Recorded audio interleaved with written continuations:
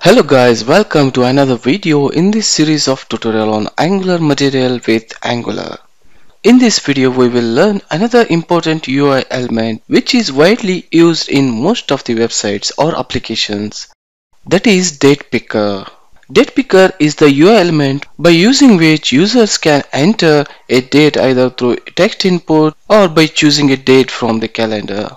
In Angular material, a date picker is a composition of text input and a calendar pop-up which are connected together. Let's learn how we can add a date picker in our Angular application. There are mainly three steps for adding a date picker like any other Angular material UI elements in Angular application. We'll discuss all those one by one now. The first step is we need to import four modules in app.module.ts file. The first module which we need to import is mat form field module, which is required for the form which we are using for our date picker. And this can be imported from Angular Materials form field library. And the second module which we need to import is mat input module, which is required for the input fields which we are using in our date picker. In the date picker, we are just providing one input field where users can enter the date manually as well. For that purpose, we need this module. This can be imported from Angular Materials input library. And the third module which is particularly is required for our date picker. This is the main module along with the fourth module which we will be importing. The third module is mat date pickers module. If you are using Angular 7 or below, it can be imported from Angular Material library directly. And if you are using Angular 8 or above, you can import this one from Angular Materials DatePick library. Similarly, as I said, fourth module is also imported one which is required for particularly for date picker, that is mat native date module. Similar to the third module, if you are using Angular 7 or below version for your application, you can import this fourth module directly from Angular's material. And if you are using Angular 8 or above, this module can be imported from Angular Materials core library.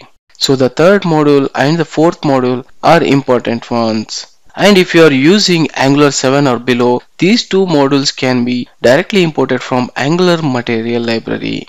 If you are using Angular 8 or above, mat date picker module can be imported from Materials date picker library, and mat native date module can be imported from Materials core module.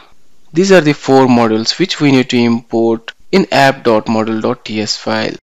Then the second step is we need to add these four modules in the imports library of app.module.ts file. And the third or final step is we need to use the date picker component or UI element wherever we required in our HTML template file.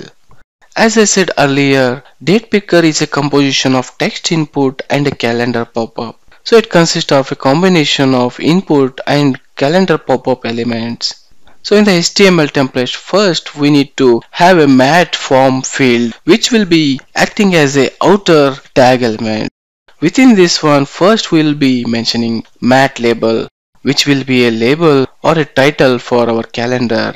Then we'll be adding one input element. So this will be input element or input field where users can manually enter date as well. And if we choose any date from date picker, that will be shown in this input field. And the next element which we need to have, or the next tag which we need to have, is mat hint. This is nothing but a placeholder for our mat date picker. And the final two tags which are important tags, those are particularly about date picker, that is mat date picker toggle and mat date picker. As you can observe here, we have defined a reference variable by name picker, and we have attached this one with the mat date picker toggle by using for here. So these two are the main elements which are required along with these other form elements. So let's see all these steps practically in our Angular application. I have an Angular application here. In this one, currently I have only one header by name date picker. If you preview this one in browser, you can observe we have only one title here. As we know now, the first step for this one is we need to import 4 modules in app.module.ts file. So let me quickly add those 4 modules here in the imports section. As we know, we need to import mat form module, mat input module, mat date picker module, and mat native date module. So this is the first step of our process of adding date picker. The next step is we need to import these 4 modules in the imports array here. I will copy these 4 modules and paste it here. Now we are done with our second step where we have imported these 4 modules in the imports array. And the third step or the final step is we need to add the code for our date picker. And we know this is the code which we need to add in our date picker. Let me copy this one and paste it in our HTML template. Now we have code for our date picker along with hint and input field. So let me save all files here and go back to browser to preview this one. Now we can see a date picker icon here, on click of which we get a date picker pop up, and when we select any date, the chosen date will be filled in the input field which we have added in our code.